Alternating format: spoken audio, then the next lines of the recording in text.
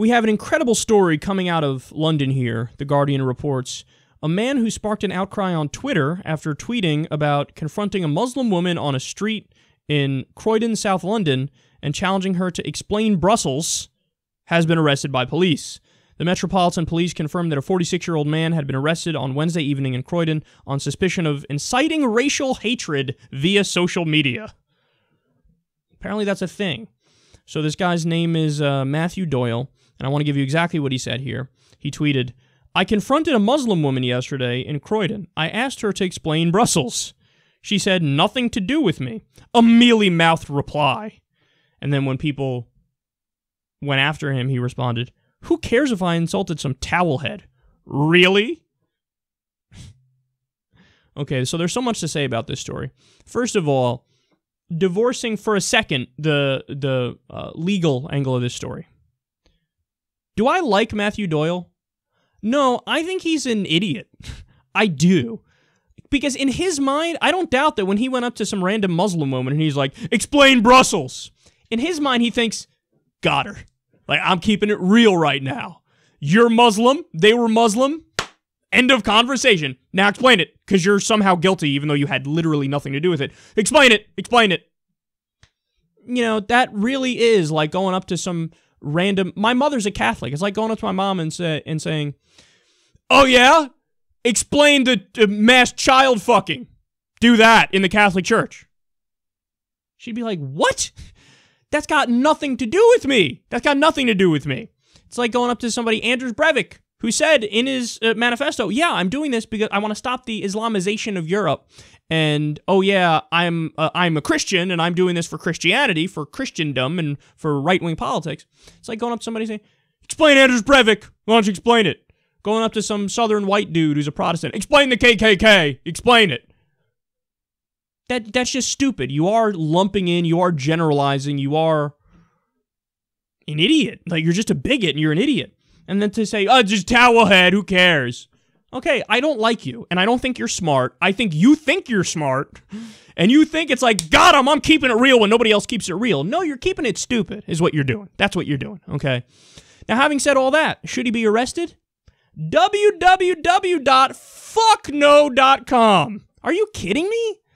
So somebody's a dick, somebody's a prick, and they're tweeting about how they were a prick, and you're going to arrest them? Okay, you would have to arrest all of social media. Every single one of us has been a dick at one point or another. Every single one of us. So you're going to say, well, this one was particularly racial.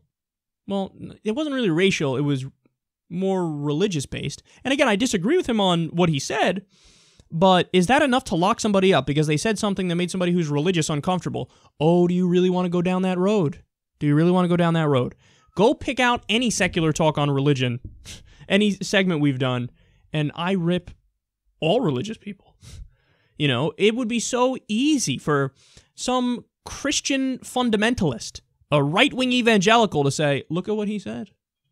Look at Kyle. He's an anti-Christian bigot. We're going to need..." I think this rises to the level of a crime.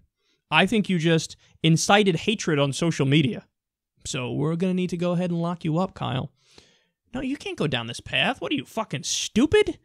The whole idea of free speech and free expression and human rights is, unless you're doing physical violence, it's basically anything goes. Now, don't get me wrong. There are a few exceptions. So libel, slander, you know, direct incitement of violence. So you would have to say, "I am going to go to your house and physically assault you," in order for it to be a crime. He didn't do that. This guy's just a dick. So if you're not in that camp and you don't understand how that needs to be the rule, it's going to come back to bite you in the ass. It is. Whether or not you realize it, it's going to come back to bite you in the ass. Because everybody's offended by something, and it's easy to just throw around terms like, you know, bigot or racist and stuff like that. So even to the point where you could say, for somebody who's a strident left-winger who goes after right-wingers with fury like myself, wouldn't somebody say, "Look, this person's an anti-Republican bigot. Gotta lock them up. They offended me. They're inciting hatred against Republicans. Lock them up." You don't want to go down that path.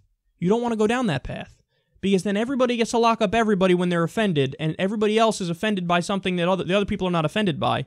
It's got to be no holds barred. Anybody says anything. The only rule is you can't directly threaten violence against people, and you can't do libel or slander, which, by the way, is rightly super hard to prove. But just to show you what the truly liberal position is, guys, did you know that the ACLU, American Civil Liberties Union, defended the KKK because the KKK wanted to do a march through a predominantly minority town? So they said, okay, if we do violence, take us down, lock us up, do whatever you got to do. But we're going to do a peaceful march, we're going to spread our bigotry and intolerance, and we should have the right to do it because that's what free speech is about. The ACLU was like, they're right. They're right. So we don't need to agree with the message. We could despise the message, and we could hate the messenger. And I could argue with this guy like I just did at the beginning of the segment, where I'm like, here's the trillion reasons why you're wrong. But the second we cross the line into, and now I will lock you up for saying what you said, now we're the bad guys, and we're the conservative assholes.